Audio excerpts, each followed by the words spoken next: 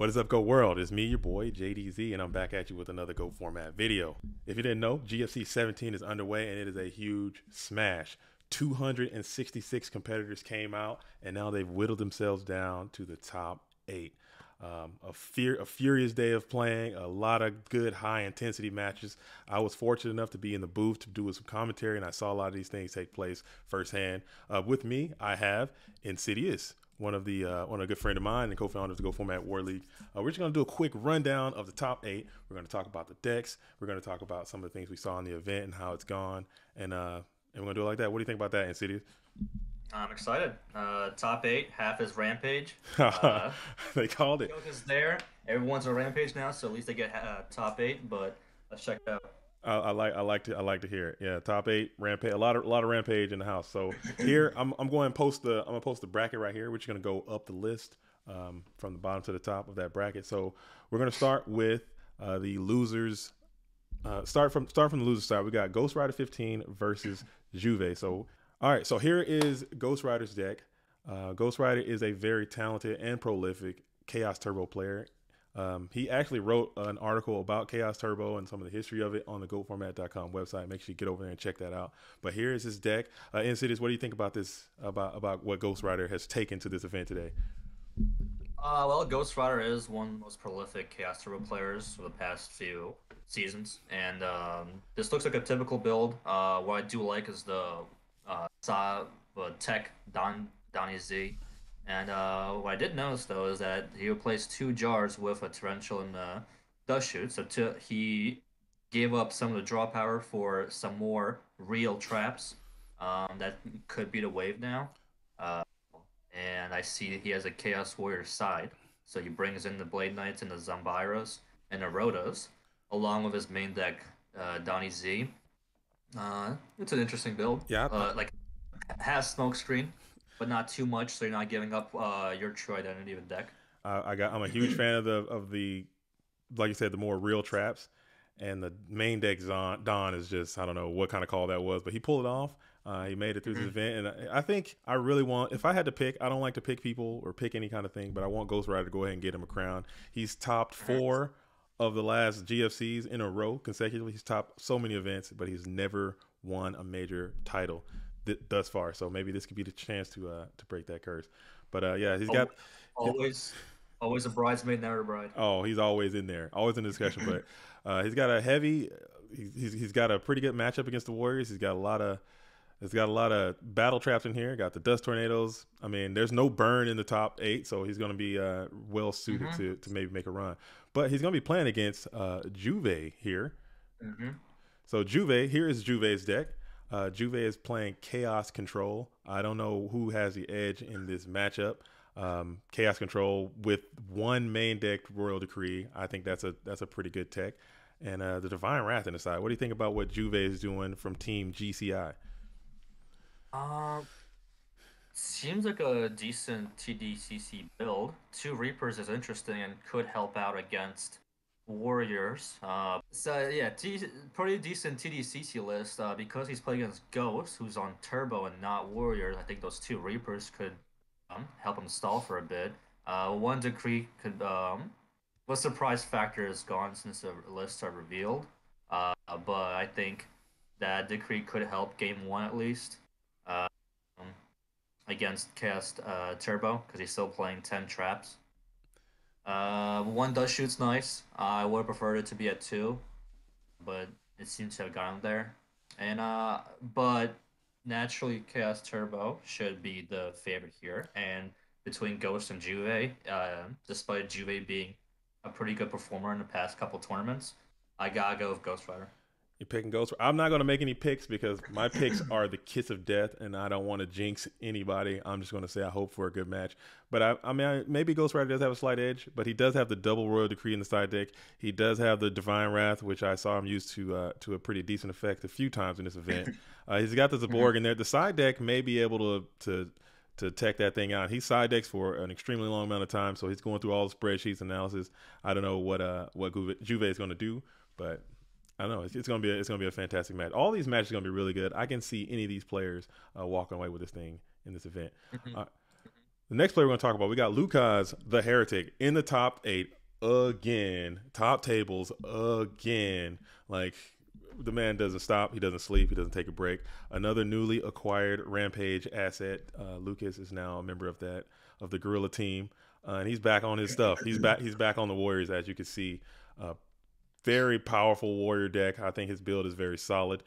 You have played Warriors in the past. What do you think about this setup and what Lucas has done, and maybe can continue to do in this event?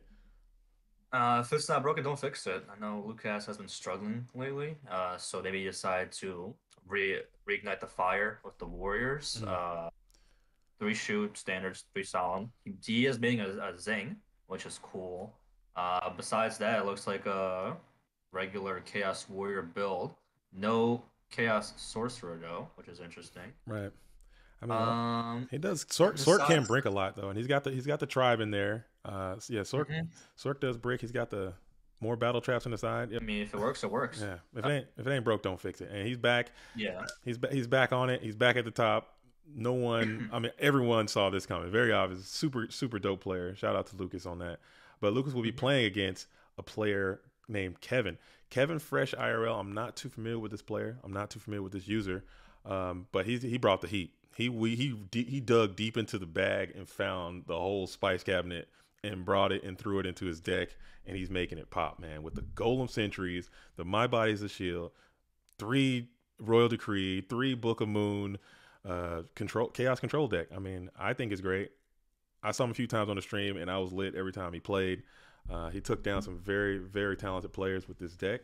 What do you think about it?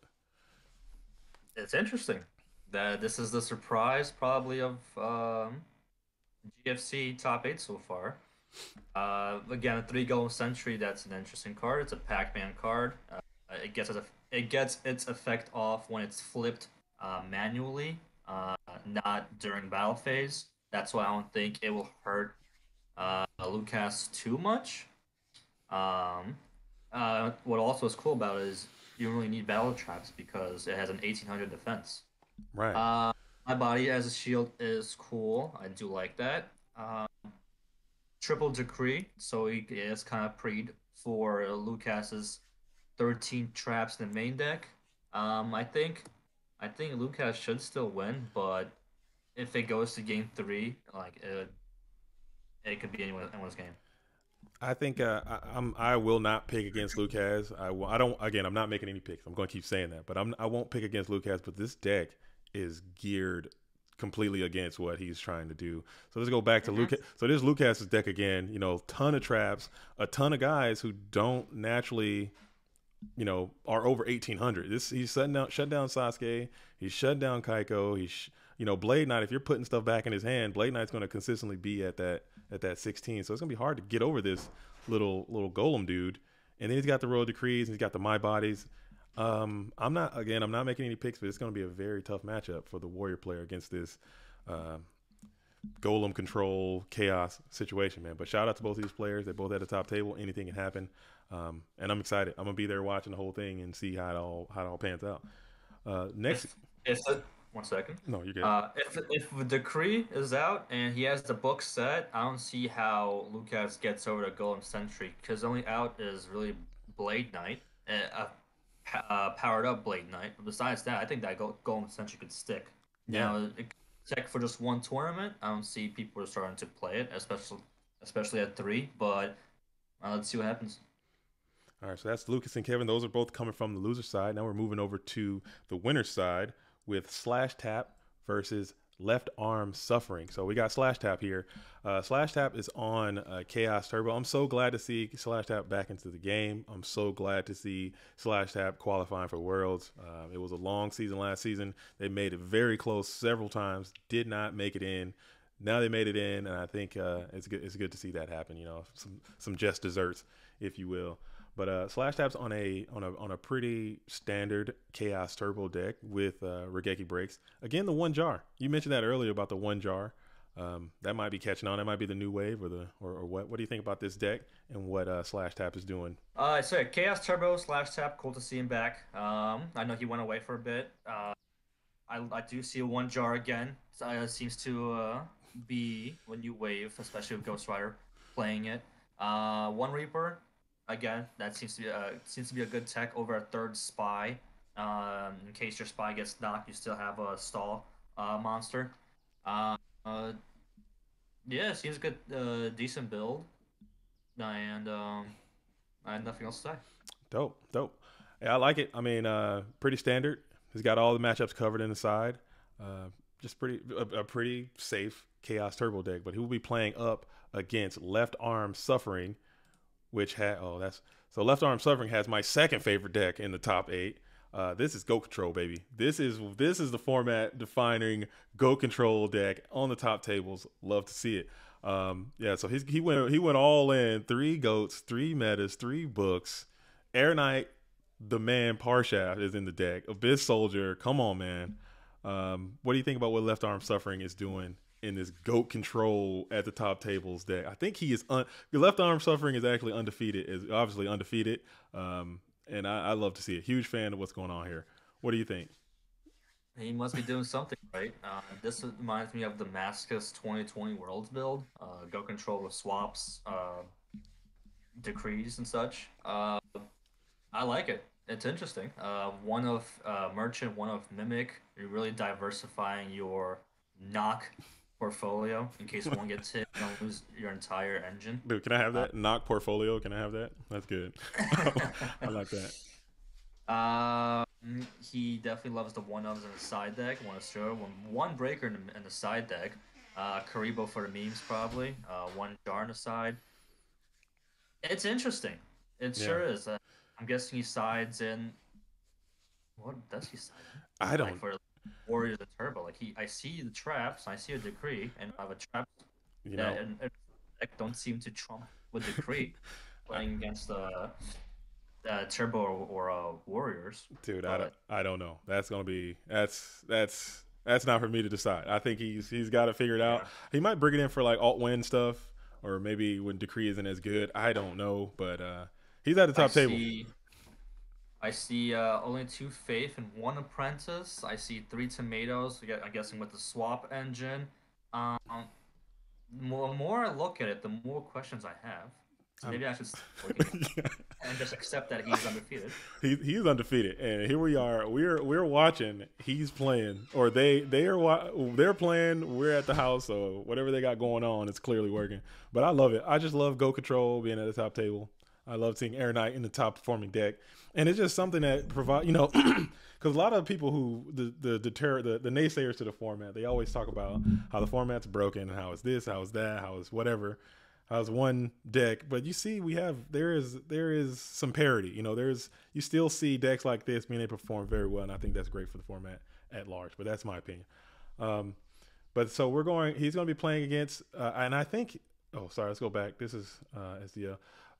I don't know who has the edge in this matchup, but I know if Left Arm Suffering can get into it with some of the Warrior players or some of that stuff, he might be in an advantage as well because that deck is finely tuned to kind of take out.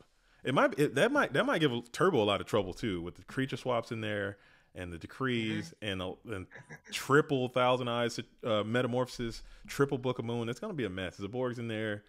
I don't know. It's gonna be a long day. I would look out for this deck. Super cool Yeah, deck. I see a triple decree. It's just gonna convert it, makes Terragut pop off more. I see Slash Tap only playing one book, main deck, so it's gonna be interesting. It's gonna be interesting, for sure. All right, so the next one we're gonna go to the LeBounty, Mr. John LeBounty at the top tables again. Another champion, FLC Shonen Jump. He's trying to get that GFC. He's trying to be another Triple Crown winner. Trying to take this thing down. Always at the top tables, top worlds, top and everything. He's back on his Warriors shenanigans as well. With a pretty. This is very similar to what LeBounty took to the Worlds event. Very very standard Warrior stuff. He's super good with it. Why if it ain't broke, don't fix it. What do you think about this deck? Typical warrior build, except he does not main the dust tornadoes, but dust tornadoes he mains one zing, and then he mains one copy of smashing. But beside, and he has a two Sasuke for the spies. I did, just looks like he it's not the deck, it's the player. Right. And anyone could pilot anyone could try to bring us to a tournament, but it's Bounty who's on top of it. I would agree with that. I think I was fortunate enough to see a few of his games when I was playing, and I would have some time. I just tuned in to see what he was doing, and he was just going off on people. A lot of different things, a lot of different interactions and techniques he was pulling off. I want to see if he ever got a Sura plus Big Bang shot off. Maybe that's sick. It's in there. It's just waiting. Yeah. Oh, he might be well suited against a lot of these goat decks that are in the top table. There are two goat Yeah, decks. actually, Yeah, he might be exactly. locked right into If place to kind of walk right through that with the big bang shot and the Assura. His side deck is finally tuned for that. if Uh, if Left Arm Suffering beats Slash Tap, and makes and Bounty beats SDL Killer, and I would not be surprised if I saw that as a Big Bang shot in the winners finals. Oh, that's a lot of goats. That's a lot of things to get munched on. That's auto game right there. We'll see. We'll see. Yes. But these decks are now these decks are open, so all the competitors do know what they're going to be facing. So it's Hmm. going to be something to see. And then we're going to go to the final deck. We got SDL Killer, another perennial topping machine. He's always at the top, and he brought some heat. He also dug deep into the Warrior bag. He's trying to get another Ruby in that GFC crown. He is already a GFC champion. He's trying to get another one. Um, and he dug deep into this deck. The more how you felt about how you felt about Left Arm Suffering's deck is how I feel about SDL's deck. Like the more I look at it, the more questions I have, and like the more like I don't understand. But clearly, it's obviously working.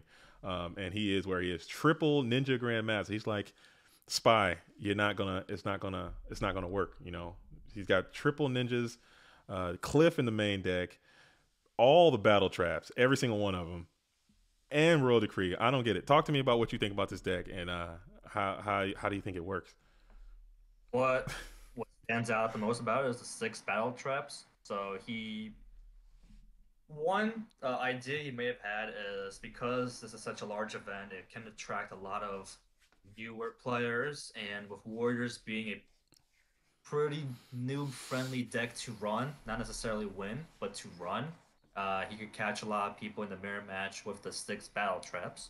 Mm. When a game is simplified, those battle traps become godly. With triple Sasuke, yeah, I guess you just really hate Spy. With Cliff in the main deck, um, over Donnie. He doesn't play Don. Oh wow! I just noticed that, and he only plays one knock. There's only one nobleman there. There's only one nobleman, no Don, 50 battle traps. He He's is really geared for that mirror match. he It's like he knew. It's like he knew he would face Bounty in That top four. is so good. That is so smart, man. I don't know. And one berserk gorilla and another cliff in the side, still no Don. Man, I love it. I love it. Like this is crazy. And if you don't know, ladies and gentlemen at home that are watching this, SDL Killer is now the number one ranked GOAT format player. So clearly he knows what he's doing. He knows what the hell he's talking about. I'm looking at it. I don't understand. So maybe it's just more advanced than my brain can handle. But he's got the one compulsory in the side and the triple Royal Decree. That just blows me too, because when are you bringing that in? Like you bring it in against the Warrior, but maybe he brings it in just for like a kill shot. Like you're not in phasing Royal Decree. You're just sitting on it, and then when your opponent tries to play their traps, you play it. If yours are cut off, it doesn't matter because you're usually pushing for game anyway. Maybe that's the theory. I don't know. SDL, please let me know the theory behind this deck. If you win, I would love to see you come on to the JDZ Plays Ghost and talk about this deck. I would love to hear what you have to say, or any of the winners. Please, feel free to drop by. But these are the matches. These are the decks. I didn't make any picks. Insidious made a few picks, but we'll see how it goes, man. And I'm looking forward to it. This event should be starting anytime soon. I should have this video up, and we'll see what you guys think. So make sure you like, share, comment, subscribe. Get into it. Let us know what you think about this event. Let us know what you think about these decks. And we're gonna do it just like that. Like I said, I'll have the brackets up here. I'll have. Make sure you tune into the stream as well. The stream will be going all day, probably until the event completes. And yeah, keep playing Ghosts. City, you got anything else you want to say? Thank you so much for dropping by and helping me do this. I think it was really cool. I didn't want to do it by myself, and I'm glad the homie dropped by. And maybe we could do some more World League stuff later on today as well if you have time. Thank you for having me. Yeah, go Lucas. If anyone beats me, they better win the whole thing. Hey, that's what I'm talking about. I like it. I like it. So yeah, who do you want to make any picks? Do you final picks? Who do you think is going to win the whole thing? I'm inclined to pick someone on the winner's side because that's just the percentages. I think SDL beats LaBounty just because of how his deck is geared towards Warriors. Slash tap versus uh, left arm suffering. Screw it, let's give it to left arm suffering. Mm. And then between SDL Killer and left arm suffering, I mean SDL Killer has a six battle traps for left arm sufferings, tomatoes and Thousand Eyes. So I'm thinking SDL Killer wins it. You calling SEL another ruby in the crown? That might Yes, be sir. the kiss of death. Sorry, SDL.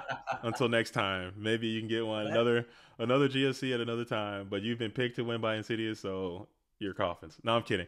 But I think any of these players can take it. They've all been playing very well this entire event, and that's what it takes. So we'll see. We'll tune in. It should be happening very soon. I'm JDZ. This is Insidious. Until the next time. Shout out to the OGs. Salute to the real ones. Peace.